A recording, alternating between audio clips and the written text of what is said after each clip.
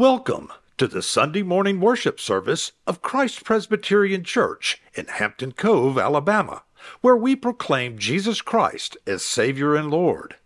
Join us as we worship together and listen with your heart as teaching elder Mike Calvert brings us today's message from God's holy word. Let's open God's word to our text for the morning, which is 1 Peter 1, and I'll read in a moment verses 17 through 19. As you know by now, this summer we're studying what we've called the gracious commands of the gospel. And these gracious commands are Christian duties and obligations that flow from our eternal redemption by God's grace in our Lord Jesus Christ. In other words, the experience of saving grace leads to a life of obedience, a joyful, gratitude-fostered obedience. Obedience to the commands of our new King until He returns in glory and in victory. And we've looked at these commands from just one author of the New Testament. We're looking at them as they come to us through the pen and the heart of the Apostle Peter. There are a multitude of such gracious commands all throughout the New Testament. And we're limiting our study to the ones we find in the letters of Peter.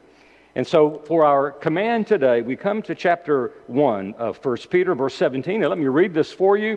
And by now you have your Bibles open and you're ready to follow along as we read God's word together. And if you call on Him as Father, who judges impartially according to each one's deeds, conduct yourselves with fear throughout the time of your exile, knowing that you were ransomed from the futile ways inherited from your forefathers, not with perishable things, such as silver or gold, but with the precious blood of Christ, like that of a lamb, without blemish or spot. Well, I'm sure by now, as you've read this text, perhaps you read it over the weekend, you know what the command is. It's there very clearly in verse 17. Conduct yourselves with fear. And that is the subject at hand. And we're going to focus this morning particularly on the word fear. Conduct yourselves with fear.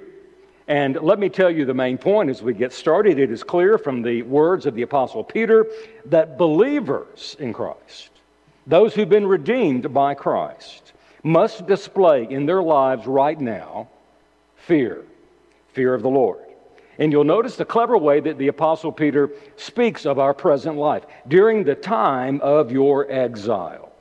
So right now, it is God's will for God's people who belong to the church of the Savior that they and we conduct our lives in fear. In fear. Now, let me give you 4 angles that we're going to approach this command from. First, we're going to look at fear and its biblical yet paradoxical nature.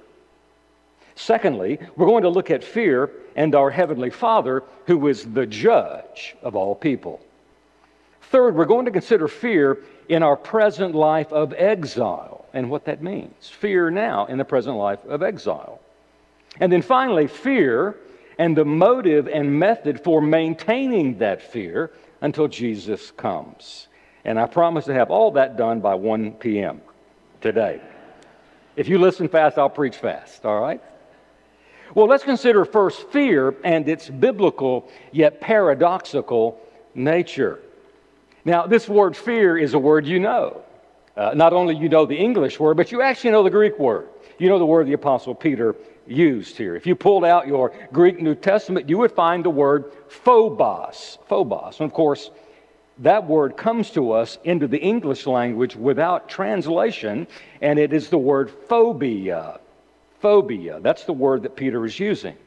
And there are probably some rather confused thoughts in your mind now, because it sounds like the Lord, through the Apostle Peter, is commanding the church to be full of people who have a phobia or phobias, right? And that is the literal word he uses. Now, that can't be correct, can it? And I really don't need to prove that to you, but there are many such fears or phobias that are absolutely evil and destructive, and they produce anxiety and worry. Some of us have fear of high places. Some of us have the fear of crowds. Some of us have the fear of being enclosed in small spaces and things like that. And remember what Jesus said. He kept saying, fear not. Fear not. Don't be anxious, he says in the Sermon on the Mount. Don't have the kind of phobias that produce paralyzing anxiety and debilitating fear. Those are phobias we need to get rid of, and sometimes we can on this side of heaven, and there are some fears we'll take all the way to the gates of glory, and they will be finally remedied in the New Jerusalem. But when the Apostle Peter uses the word fear or phobia, he is not talking about what we commonly think of as those negative phobias. In fact, the word phobia or fear in the 27 books of the New Testament appears some 47 times. 47 times. I want to give you some renderings of this word in its context, and you'll see what Peter really is driving at. Now, you don't have time to look at these verses, so just listen, and I'll give you the reference. And we're looking at the word fear in another sense that is used in the New Testament. For example, in Matthew 10:28, and this may be the text of all texts, Jesus says, "Don't fear those who kill the body and can't kill the soul. Rather, fear him who can destroy both the soul and the body in hell." So don't fear men, but fear God. There's the word, phobia, fear. Again, in Matthew, in chapter 14, verse 26, the disciples saw Jesus walking on the water. One of at least two encounters they had with Christ on the Sea of Galilee. And when Jesus was walking on the water, Matthew says the disciples were frightened and they cried out for fear. And I would submit to you, that's not bad. That's good. They cried out with another kind of fear. An example of that would be Mark 4:41, another episode where Christ is on the water with the men. And this is the time he was asleep in the boat, and the storm came, and they woke him up. And the disciples are then witnesses to Christ coming out, and the sea drops flat, and the wind stops blowing. And Mark says the disciples were filled with great fear. And they said to one another, "Who then is this, that even the wind and the sea obey him?" And I would submit to you, that's a good fear. And that's the kind of fear that Peter is talking about. And then in Luke 5:26, Jesus heals a paralyzed man. And this is that amazing story where the man's friends drag him to Jesus. They cut a hole in the roof, and they lower him down with ropes right into the lap of Jesus. And Jesus healed him. And Luke says the onlookers who witnessed that miraculous healing were filled with fear. And that's a good thing. They were filled with fear. Acts 9:31. And here we have now it applied to the whole church. Luke tells us that the early Christian believers in Judea and in Galilee and in Samaria conducted their lives in the fear of the Lord and in the comfort of the Holy Spirit. Now we learn a lot in that one verse. The church was characterized as those who had confessed Christ as Lord, received baptism, and they lived in the fear of the Lord while being comforted by the Holy Spirit. And those things are not opposed.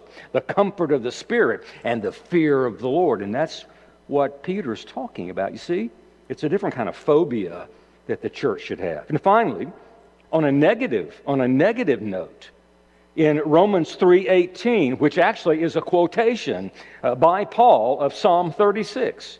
In Romans 3:18, the Apostle Paul says a lack of fear before God is perhaps the evidence of pagan depravity. The lost have no fear of God before their eyes. And the point is they should have a fear of God, a healthy fear of God, the kind that Peter is describing here. So not all fears are bad. That's the paradox. Not all fears are bad. Some are necessary. And the one Peter is talking about is absolutely necessary. Now, let's drill down a bit and do a little etymology. You know what that is? That's like digging around in the meaning of the words. Let's go dig deeper in this word fear. One of the greatest Greek scholars of all time is the late Dr. William Barclay, who was professor of Bible at the University of Glasgow. And he has a wonderful little book called New Testament Words, and this is one of the words he believes is a prime word in the New Testament. He says, at a secular level, this word fear is awe or reverence. And it is awe or reverence in the presence of some exalted ruler or some dignitary or some divinity or some god. And the key takeaway point is, in the days of Peter, this word fear signaled reverence and awe. Now, come to the New Testament usage, and Dr. Barclay says that fear is the essential reverence of a man or woman in the presence of God. It is what we feel in the presence of God. He continues, it is a feeling of someone who is living in the shadow of eternity, who is always conscious of God and never forgets that he will give an account to God for the things he's done. That's the reverential fear. And then he makes another point that I wish I had time to develop further, and I'll just mention it. But he says in the New Testament, this word fear, as it's used by Peter and exemplified a number of times in the 27 books, exercises an antiseptic influence on God's people. And I'll say that again, the fear of God, of which Peter speaks and which he commands us to have, should exercise an antiseptic influence. It should purify our lives. It should lead to greater devotion to the Lord. It should lead to a pure love, a sharper awareness of our sins, and a readiness to repent. Now, all of that is what Peter has in mind. Not all fears are equal. We should not fear men.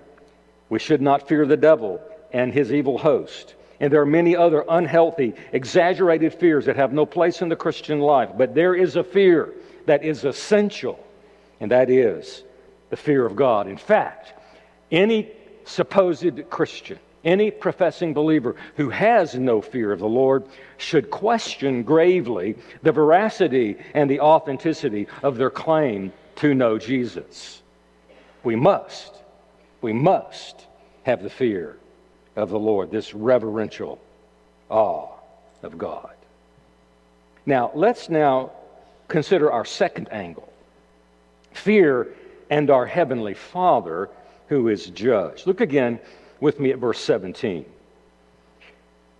We're to have this reverential fear, as Peter says, for our Father. Look at that word Father. And especially in light of the fact that He is the one and the only one who judges all people impartially according to each one's deeds. Now that's a mouthful. And we need to take appropriate time to understand what Peter is saying here. There is perhaps trouble brewing with this idea that we fear our Father, and in fact our Father is going to judge everybody according to their deeds. Now maybe that has just scrambled your eggs in your brain, and you're wondering, how does that work with salvation and justification? Well, you came to the right place. Here we are. We're going to try to unravel that right now. Let's take the easy part first. Father. Look at that beautiful word, Father.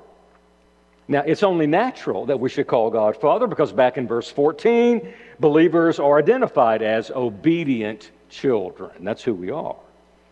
The work of grace in saving us has turned us into obedient children. That's who we are. We, according to the way the book begins in chapter 1, verse 3, were foreknown by the Father, elect by the Father. We were redeemed by the God and Father of our Lord Jesus Christ. Hallelujah. And we can cry out, Abba, Father, because we've been saved by grace. That's the miracle of salvation. But then in verse 17, look at these words. If you call on Him, that is, God as Father, if you call on Him. And here is an interesting reference, and there's a grammatical point that I want to make that's unseen in the English translations. But notice when Peter says in verse 17, if you call on Him as Father.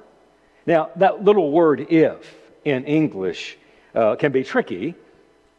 In the New Testament language, the better rendering would be since. Since you call on him as Father. So Peter is assuming that Christians call on God as Father. And yet there is to be this fear when we think of our Father. Now, I want you to think with me. There is an episode in the life of Jesus that Peter is clearly alluding to. Think about the word Father, and think about the words call on, which mean prayer. How did Jesus teach us to pray? It is, I think, without doubt, that Peter is thinking about the Sermon on the Mount, and he's thinking about how we pray to our Father, our Father. That's how we're taught to pray. And when we begin prayer, those are the first two words that should flow from our mouths, our Father. Now, think with me about the beauty of this word Father. When you think of Father and God as your Father, you should first think of his closeness to you and to me, those who belong to Jesus. God, our Father, he is close to us. He is intimate with us. He knows us. We know him. He dearly loves us. We have the closest intimacy with him than we can imagine. In fact, closer than we can imagine. He has come to us. We didn't go to him. He came to us. When he saved you, he became your Father. He is closer than your earthly father by an infinite measure. He is close to us. And again, to quote Paul, we cry out now, Abba. Abba, which is a term of deep endearment. Father, Abba. But notice the next words in the Lord's Prayer. Our Father, and what are those next words? Who art in heaven. And if the word Father shows us the closeness and the proximity of God to us, His love for us that started in eternity and will never fail, and His intimate knowledge of us, if Father means that, then in heaven shows He is yet transcendent. He is close or immanent. And yet He remains in heaven as the transcendent, unapproachable, unimaginable, exalted God who is holy, holy, holy. And we have to keep both of those descriptions of God in mind. He is our Father, and yet He is the Holy One, and He is the one who will judge all men and women by the standard of His own holiness. He is my Father, but He is a sovereign one. And so someone then has backed up and gotten a running start and defined the fear that Peter is talking about as the appropriate response of the Christian to the holiness of God their Father. It is the appropriate response of the Christian to their holy God and Father. And so the command, as we begin to understand the command Peter is laying out for us, is that we should never allow our sweet familiarity with our Father to degrade His holiness. We cannot approach the Lord with disrespect or inappropriate casualness. That's what he's talking about, the fear of the Lord. The fact is, our Father is the judge. And He doesn't lay down His judgeship to become the Father. To become my Father, He doesn't lay down His law and forget it. He is never amused by sin, or my sin or your sin. He's never amused by disobedience or rebellion or transgression of any size. He hates sin as my Father, and He hates the sin in my life as the Father. It doesn't please Him. And every human being, as Peter says here, reaching all the way back to Adam and spanning forward to this very moment in time, every human being will stand before God, our Father, and give account for their deeds. We know what the Epistle to the Hebrews says so bluntly. You know it. You've got it memorized. Hebrews 9:27. It is appointed for man to die once, and after that comes judgment. Now, Here's where we have to unravel this seemingly twisted cord about God judging the deeds of every person. And we know that's true. And our fear of the Lord and our deeds. How does that fit together? How does that play in with the doctrine that we love so much, the doctrine of justification? Well, let's see if we can unwind this paradox. That God will judge all of humanity according to each one's deeds must be understood in the light of redemption. We have to start there. We know that every person will stand before God and be judged. And according to Peter and many other places we could turn to this morning, the laser beam focus of the judgment will be on deeds. Our deeds. Our deeds. And here's the reason.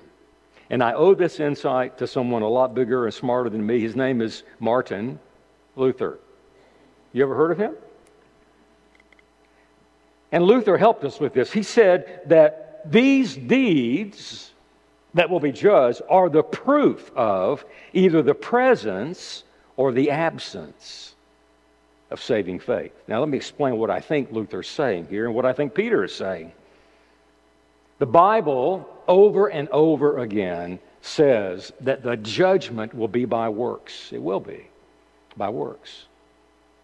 And, of course, the works are then measured by the holiness and the perfection of God. God requires perfect works for salvation.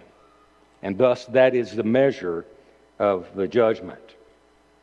On Judgment Day, the penetrating grace of God Almighty will probe the inner recesses of every person who has ever lived. And the standard that will be applied to them is the holiness of God Himself. For those who do not have Christ as their Lord, the Father, when He looks at them, will see only evil works flowing from an evil, unbelieving heart, devoid of all fear and reverence for Him, and the outcome, according to Jesus, will be the eternal fires of hell. The lost, those with no fear of God, who do not know the Savior, can only present their deeds of evil. Even the most noble things they may do are accounted as evil because they do not flow from faith in Christ. They were not moved and propelled by the work of the Spirit. They are just the best a man can do. And the best a man can do is to earn the eternity of hell. But what about those who know Christ? What about you and me at Judgment Day, and how this fear should play in? What will God see on Judgment Day when you were called to stand before Him? Now let me prime the pump. I'm about to give you some really good news. And so if you're asleep, you want to wake up right here. And if you get a Southern Baptist charge in you, you can say amen at the end of this when I get through with it, okay? Here's some good news for you. What's going to happen? What's going to happen to you on Judgment Day? We will stand before God. Our name will be called, and our God, who is the judge, will look down at you and me, and He will see deeds.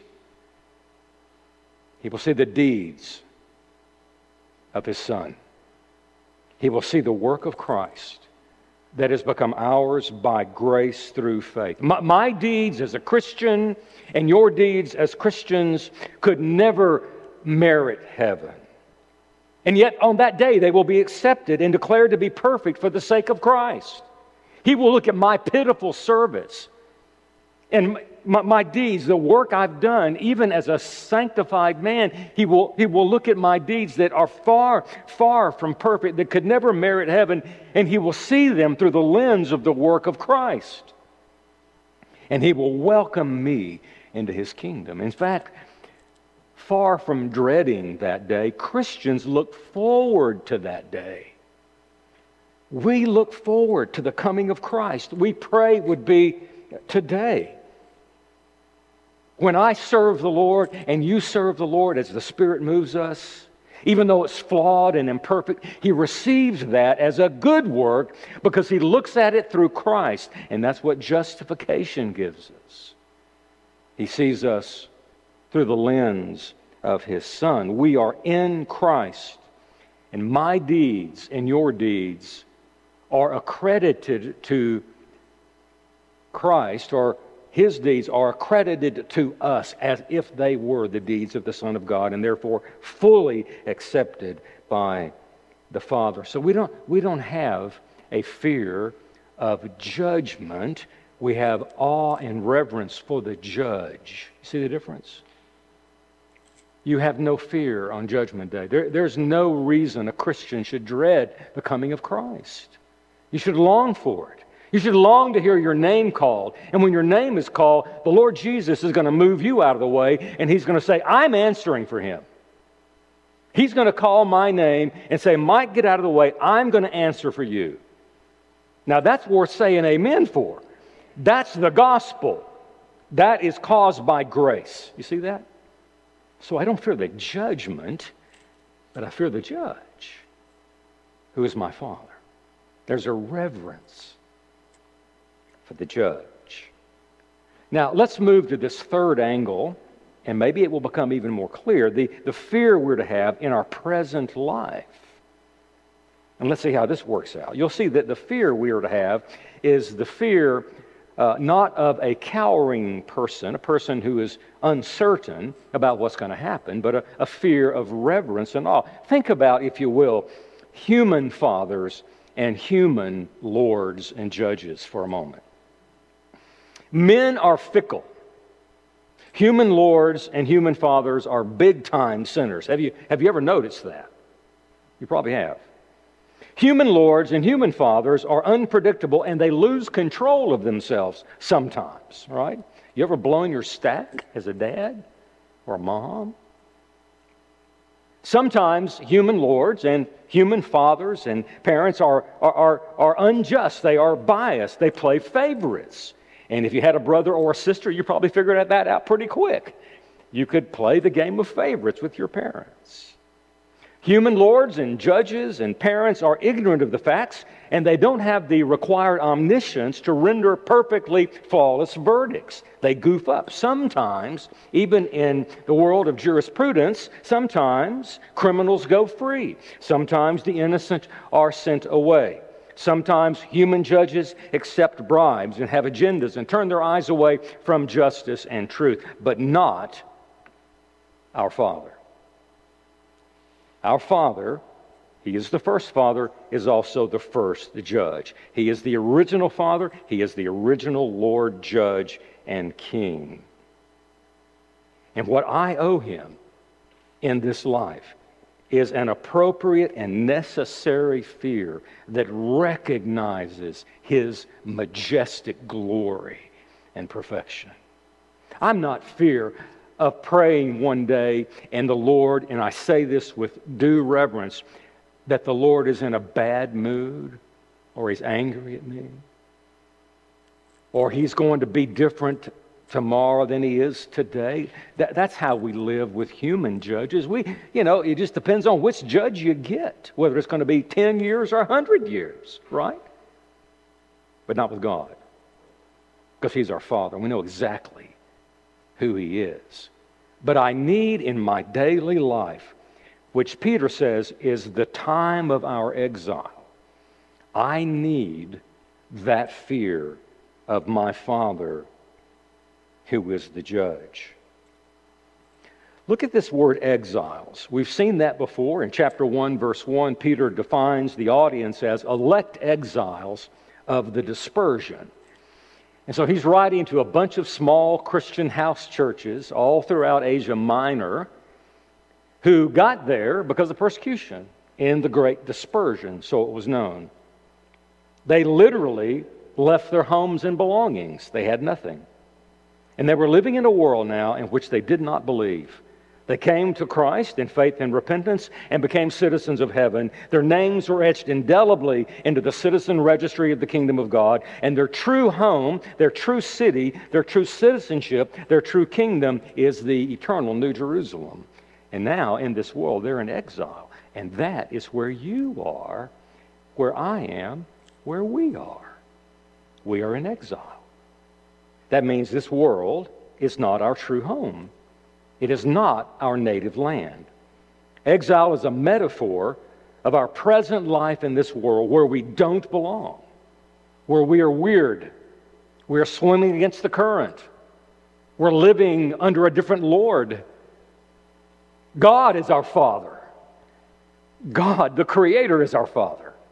Jesus, the Lord, is our Savior and Lord and friend. And in the time of our exile, we should never forget that we belong to Him. There should be reverence. Now, let me bring this point down to, I hope, some very practical applications, okay?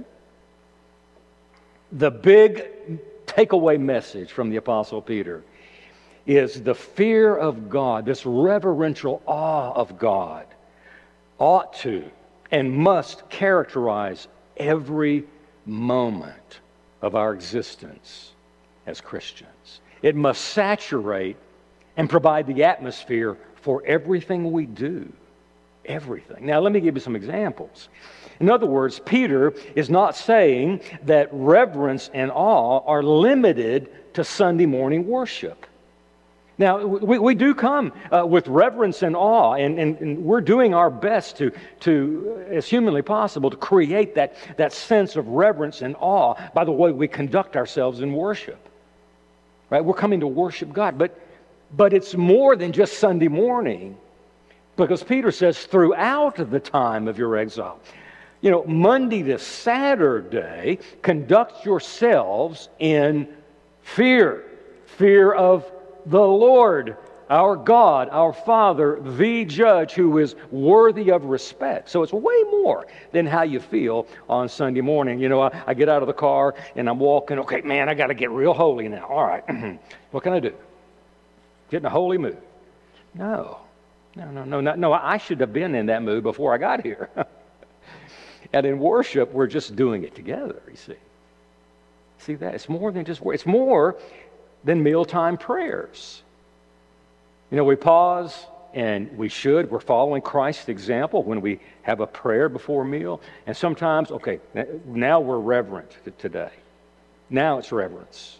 And I'm going to go back to irreverence as soon as I get through eating or praying this prayer and I put my face in the pizza. I'm going to be very irreverent. You know, as if I'm reverent when I'm praying. No, it's way more than just mealtime prayers. It's way more than weddings and funerals, you know.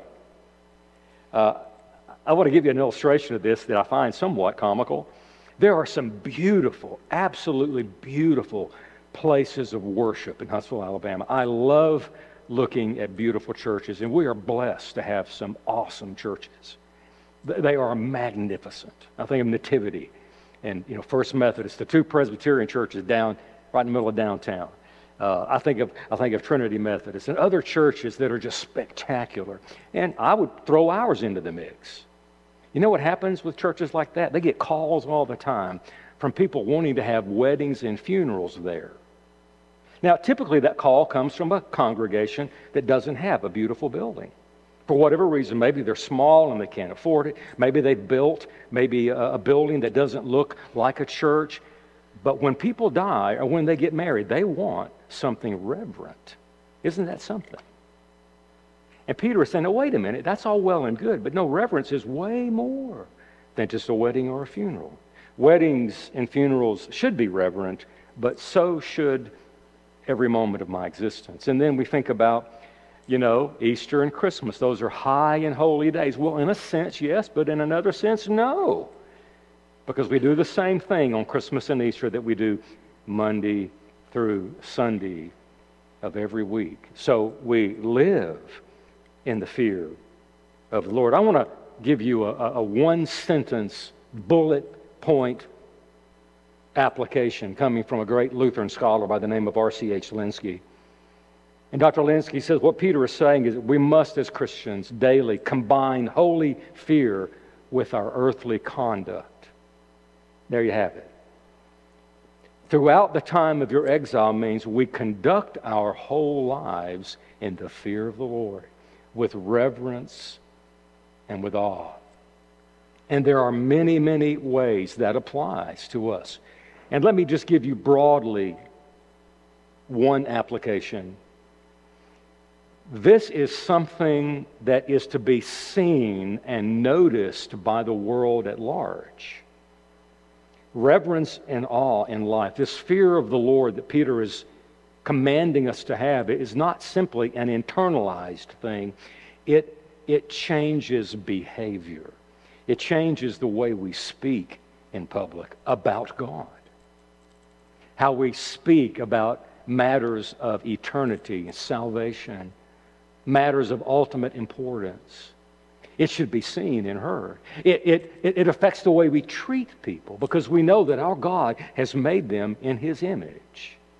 And out of fear of the Lord, I treat my fellow human beings the way they should be, as bearers of the image of God.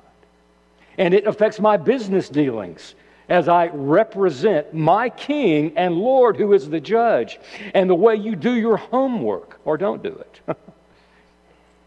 And the way you take care of your body, and the things you think about, and the things you ingest mentally and physically. The fear of the Lord should affect everything about us. And so I would ask you right now, how is the Holy Spirit applying this to you? Is He speaking to you? Has He illuminated some areas where there really isn't any evidence that you fear the Lord? But there needs to be visible evidence that I fear the Lord, that I'm walking in reverence and awe. In other words, that I'm not lost and awash in pop culture and things that don't matter, but there's a gravity, and the Bible calls it a sobriety about us. Not that we don't laugh, absolutely not. And not that we aren't joyful, but there's a weightiness about our lives. We know that eternity is coming. We know the judge is coming, and so we live as if we know we belong to a great God who is our judge. And He's judged our sins on the cross. Hallelujah. And He will judge the world in righteousness by that same man that He raised from the dead, who will come in glory. So how can you combine a holy, appropriate fear of God with all of your earthly conduct? That would be a great thing to ask the Spirit to teach you to do this week. How can you show the world that you fear God? I quickly want to come to what will lead us to the Lord's Supper, and that is the method and the motive for the fear of God, our fourth angle here. I want you to real quickly look at verses 18 and 19. Here is the answer to how and why. Here is the source and the substance of our fear. Knowing that you were ransomed. Knowing that you were ransomed from the futile ways inherited from your forefathers. And you were not ransomed with perishable things like silver or gold, but you were ransomed with the precious blood of the Son of God, Jesus Christ, who was the Lamb without blemish. Now, I think what Peter is answering here is the question, how can I have this fear of the Lord, and how can it be maintained in my life? And I think the secret is in that little word translated knowing. Knowing that you were redeemed. You were redeemed. Let me give you an illustration. This week, oddly enough, I was researching in preparation for the sermon times in human history, times in American history, when a man or woman on death row received a last moment clemency or pardon. And I read a bunch of stories of people, men who were strapped in the electric chair and the warden was just about to flip the switch. I've read stories of men that had the needle with the lethal chemicals ready to flow already in their arm when the call came. Can you imagine that? Now, put yourself there and just do a thought experiment with me. Let's say you are a convicted criminal, capital offense, you've murdered, and you did it, and you deserve what you get, and you were found guilty, and you now have come to the time when you've been led to the execution chamber, you've had your last meal, now you are strapped in, you are held down by manacles. The IV is put in your arm, and you know you're about to get exactly what you deserve. And right before the countdown ends, 3, 2, 1, the call comes not from the governor and not from the Supreme Court. It comes from the president himself. And he says, not only am I stopping your execution, I am pardoning you. And they're going to take that needle out of your arm, and they're going to put those clothes of incarceration that you wear, those jail clothes, and they're going to put a suit on you, and you're going to leave, and you're going to walk into a job making a 6-figure salary, and you are going to climb to the highest echelons of society and be a man who is revered among men. That would change your life, right? Wouldn't that change your life? What would you do if that happened to you? What would be the appropriate thing to do? It'd be to clean up your act. It would be to write a whole lot of thank you letters to that president. It'd be to go up there and see him and say, look, Mr. President, you say what you want, I'll do anything you tell me to do. You have bestowed on me something that I could have never earned. I am yours. That's a little bit like what Peter is saying, because that was us before we met Christ. We were going to get exactly what we deserved. And yet, the execution was never carried out on us. It was carried out on Christ. And we were redeemed. We were forgiven. We were born again. We were adopted. We were justified. We are now being sanctified. One day we will be glorified. And all of that, my brothers and sisters, should literally drive us and compel us to live every moment for this great judge who took all of our depravity and laid it on the back of his Son and pronounced us not only forgiven, but righteous in his sight.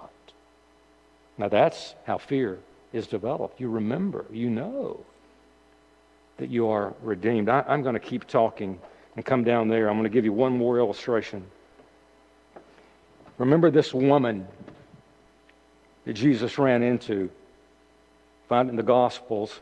She was not a Jewish woman. She was a foreigner. And she had a need for Jesus, a need for healing. And Christ walks by, and she reaches out. She calls out to Jesus. And he says some of the strangest things ever recorded in the Bible about, are the words of Jesus ever recorded in the New Testament. He says to her, woman, I didn't come for you. I didn't come for your tribe. I came for the house of Israel. And then she said with great boldness, yes, Lord. But even the children sometimes get the crumbs that fall on the floor. Even the dogs, she said, or the children, even the dogs will get crumbs that fall off the children's table. And then Jesus said, I've never seen such great faith. God does not owe us anything. He has not given us grace because he had to. Right? He did not have to save that woman, heal her child. He did not have to redeem her. And she's acknowledging that. And that drives a holy fear. To know that the Lord owed me nothing. And he gave me everything. And now what can I do but be in awe that he would love me, a dog. He would love me. And now I can't help but fear and revere him and stand in awe of his glory and his grace. This is the command of grace, to fear him because he loves you. And of course we come to the Lord's Supper table and we find the proof of that love, that undeserved love. The bread representing the broken body of the Son of God who was nailed to the cross in our place, and the blood representing the death of the Son of God who died in our place. And as we share the Lord's Supper today, we want the fear of God the awe of His mercy to explode in our hearts, and that we would go home, or perhaps even before we get home, we would pray, Holy Spirit, take every fraction of my life and let it function in fear of You, reverence, awe. Let me glorify You in all we do because of what You've done for me. Father, we thank You for Your Word, preached and read, and now the Word we'll see in the Lord's Supper. And we thank You for the proof of Your undeserved love, that You loved us first, that You gave Christ to us when we hated You, and You have redeemed us with power and mercy and with amazing grace that we could never fathom. And we ask that as we take the supper, we will see more of Your glory and grace, that we will see more of the forgiveness we have in Christ, the standing we now have in Him, the freedom we have, and that our only response would be to give You everything we have and to conduct our days in this sin-stained, darkened world in fear and in awe of You. And we ask this in Jesus' name and for His sake. Amen. This online worship service is brought to you by Christ Presbyterian Church. Visit our sanctuary at 288 Old Highway 431 South in Hampton Cove, Alabama, each Sunday morning at 10:30, and you can join us in proclaiming Jesus Christ as Savior and Lord. To learn more about Christ Presbyterian Church, visit us online at christpreshamptoncove.org.